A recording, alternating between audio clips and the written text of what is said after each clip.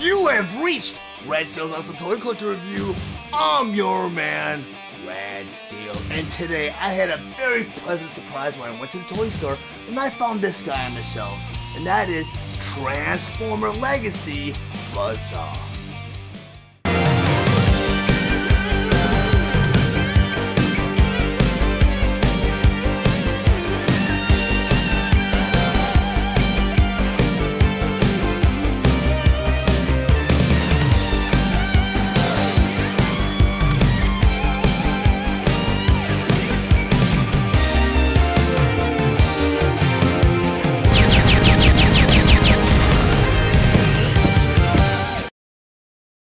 Transformers Legacy Buzzsaw. But before I get into the actual review, I just want to go over some of the spectacular details on this packaging.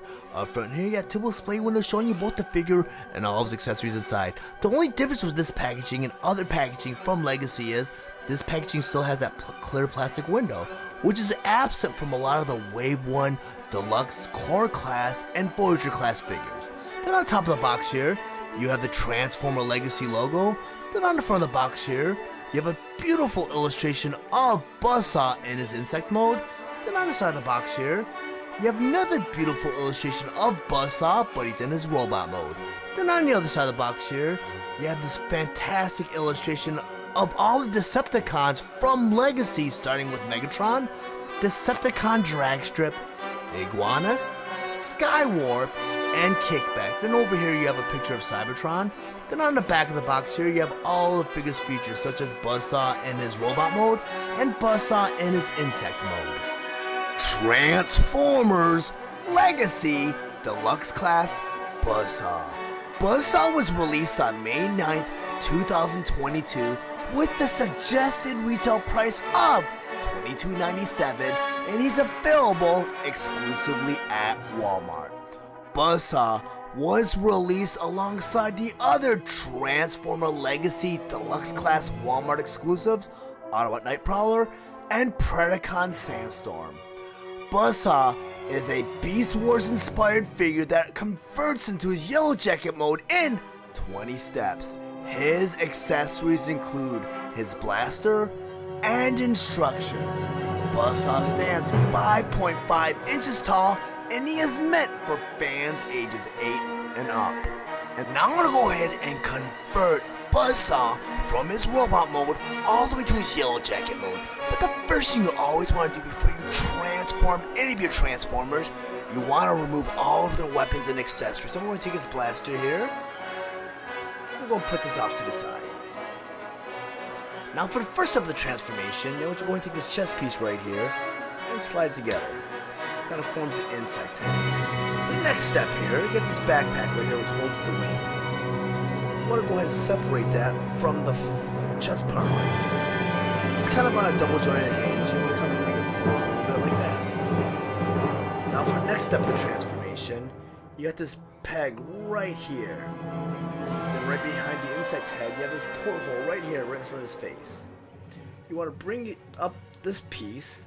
You want to make sure you peg that backpack right into the back of the insect head like that. So it looks like this. Now for the next part of the transformation. It's a little tricky because they don't tell you to do this. The arms are going to be up after you do that. You want to bring the arms down. Because right here, the shoulders are on kind of a swivel joint. You want to go ahead and bring the shoulders in. So I'm going to go and bring the shoulder in like that. I'm going to do that to the other side. Bring that shoulder in like that. Next part of the transformation, what they want you to do is take the forearms right here with the appendages. You're going to turn the appendages around. You want to go ahead and turn it so the appendages are facing out and this black part's facing forward. I'm going to do it to the other side.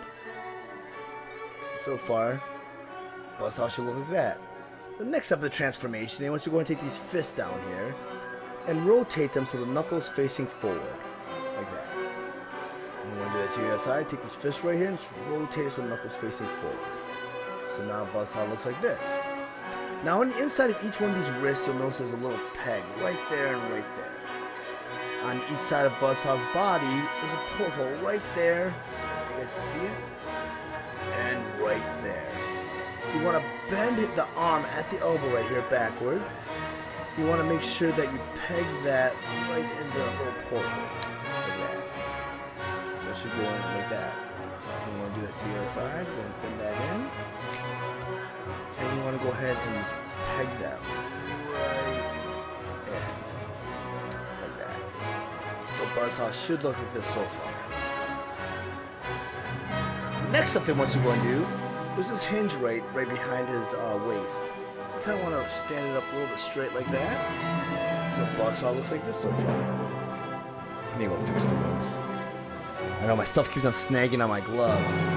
The next thing I want you to go and do, I want you to take the whole bottom piece right here and rotate it all the way around. So I'm going to do that right here, and it swivels right at the back of his I don't know what we call this.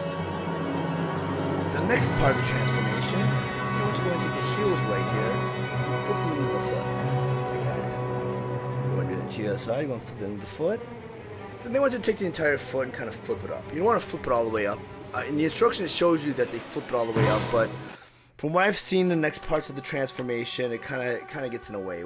So next thing you want to kind of do is, you do want to tab the 2 feet in together. This is the peg and the hole right there. They tab right in the middle, right there. The next part of the transformation, now you're going to take the appendage, and I already have it in that position. Now you kind of have it so it's facing this way, like that. The next part of the transformation, I want you to go ahead and just bring in the body like that. The next part, I want you to go ahead and bend the knees. And I believe you bend the knees this way, like that. So he should look like this by now. Then the next part, it's kind of a tricky part of the transformation. They want you to make sure that you bring the legs in like this. It kind of snaps in like that. Then the next part of the transformation is make sure the feet are still together. You want to bring everything in because right here you got these pegs right here. Want them to go right in there. So he should look like this now.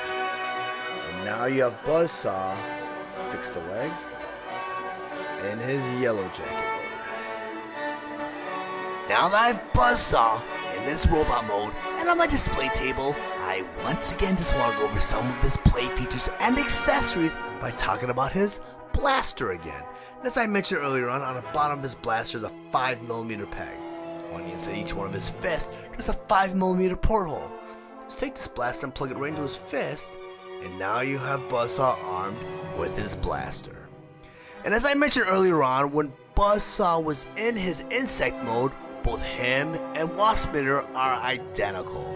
The only difference between the two of them is the color scheme. Well, there's a difference with them in the robot mode, and that is the head sculpt. Because Buzzsaw's head sculpt was retooled to look just like the original Beast Wars story. Well, we're going to bring in Waspinator and do a side-by-side comparison because Waspinator's head sculpt was actually tooled to look just like the animated model from the original Beast Wars cartoon series. Other than that, both figures are identical besides the color scheme. I'm going to rotate them around so you can see the similarities and differences all on your own. And as you can see, there's even like a shared part. Look at what they did. And they might have reused Waspinator's abdomen for Buzzsaw because they're exactly the same color and paint scheme. I'm going to take Waspinator and put him off to the side because now we're going to talk about Buzzsaw because Buzzsaw is a Walmart exclusive. And Walmart is not the greatest when it comes to Transformer exclusive because they have very short supply. And there's a high demand for a lot of Walmart exclusive Transformers. Let me use Netflix Soundwave as an example. Because Soundwave in general is a very popular character. And this version of Soundwave actually transformed into his Generation 1 cassette player. So a lot of fans were really looking forward to this figure. Well, Walmart dropped the ball because it was very short in supply. I didn't even see this figure on shelves. I did see some of the Walmart exclusives on shelves over time. Like I did see the Generation 1 package Headmasters, and I did see, a few of these figures, but they're very hard to find. So I do not want any of you guys to fall prey to the aftermarket prices. So if you see this figure on toy shelves, snatch him up because Walmart does not do a long production run. They only run maybe a couple of shipments and that's it. So if you do see this figure, please pick him up because you're going to regret it, and I do not want to see you pay the inflated aftermarket prices. But if you guys found any of the information in this review valuable, please like and share this video. Also, if you really enjoy my content, please subscribe to my channel, and while you're there, click the bell to be notified of any future videos. I want to thank you guys for watching Steele's Awesome Toy Collector Review. I'll check you guys out next time.